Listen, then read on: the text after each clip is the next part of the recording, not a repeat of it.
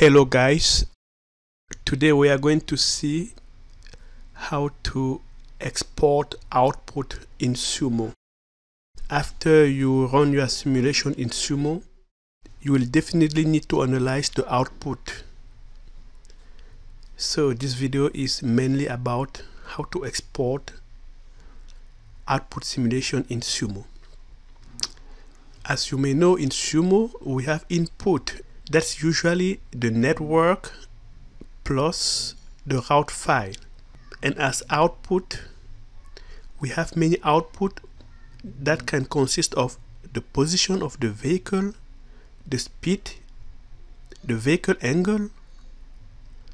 We can also have the lane ID, the edges, the lane change to know if the vehicle changed the lane during the simulation, and if so, for what reason.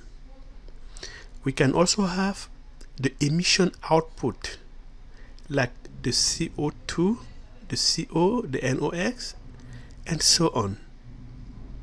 We can also have as output the time to collision, the brake rate, the bumper to bumper distance, the deceleration to avoid a crash, etc. We are going to show you how to output a simulation result in SUMO. But before that, I will briefly show you in less than 1 minute how to export a network from OpenStreetMap and convert that network into SUMO network, and then generate a random route into that network. That will be very brief, but feel free to skip and go directly to the main point of this video.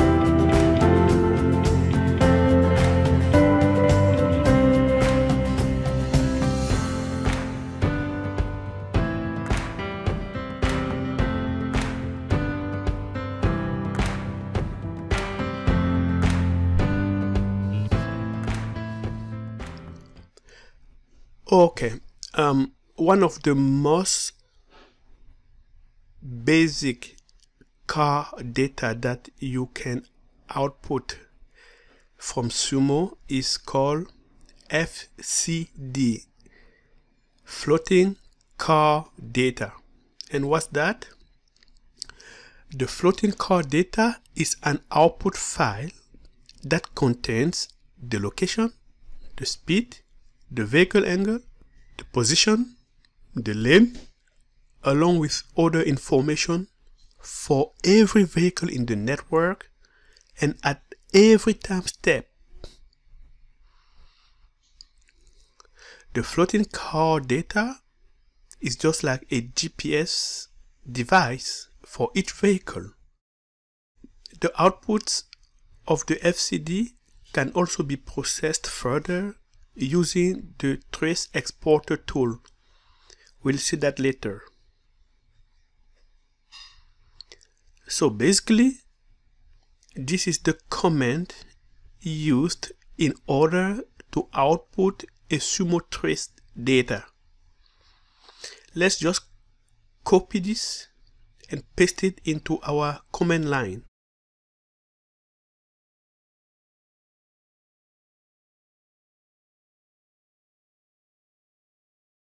And here we can see the SUMO trace file. We can open and see what this file looks like. As we can see here, we have the vehicle, the time step, the vehicle ID, the X and Y position of the vehicle angle, the type of the vehicle, the speed, the position, the lane, the slope.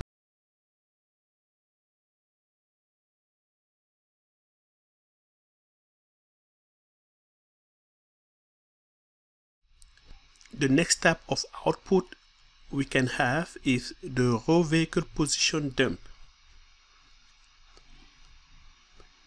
It contains every edges and lanes, each vehicle position and speeds for each simulation step.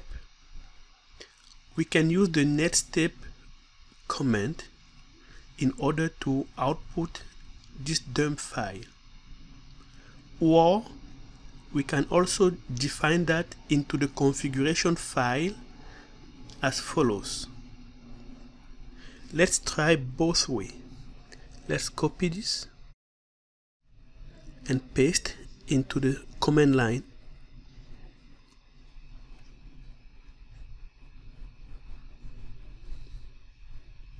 The name of the file here is my dump file. Let's open it and see what it looks like. The network state contains the time step, the H ID, the lane ID, the vehicle ID, the position, and the speed. Let's copy this. Open the configuration file and then add here as output. Save it. Let's call this test dump 2. If we run this simulation now, it's going to generate the dump file 2. The other very interesting output that we can have in SUMO is the emission. We can output the amount of CO2, CO, HC, NOx. We can also check the amount of fuel, electricity, noise emitted by the vehicle in the actual simulation step. The command to have the emission output is this command. We have sumo-c followed by the name of the configuration file, then emission output, and then the name of the output file. Let's copy this and paste into our command line.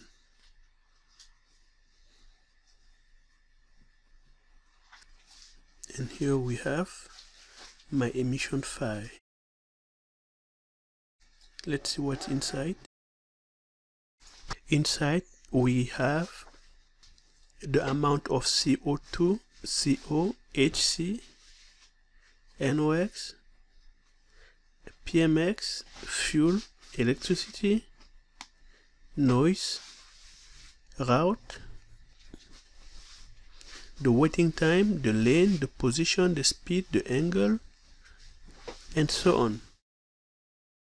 We can also have a full output. The full output dump every information contained in the network, including emission, position, speed, and lane. But warning, it takes a lot of time to accomplish this task, and also the file size is very big. It can be even gigabyte for very simple network like this one. This is the command to generate the full output. Let us copy this and paste here. We can see that the full output contains the gas emission, the noise, the fuel emission, the electricity, the maximum speed, the mean speed, the occupancy, and the vehicle count. Even Notepad++ cannot open this file. The file is too big to be opened by Notepad++. You see, the size of this file is about 4 GB, and the file cannot even be opened by Notepad++. The other file type that can be generated is the lane change. Let's generate this. Let's open and see what it looks like.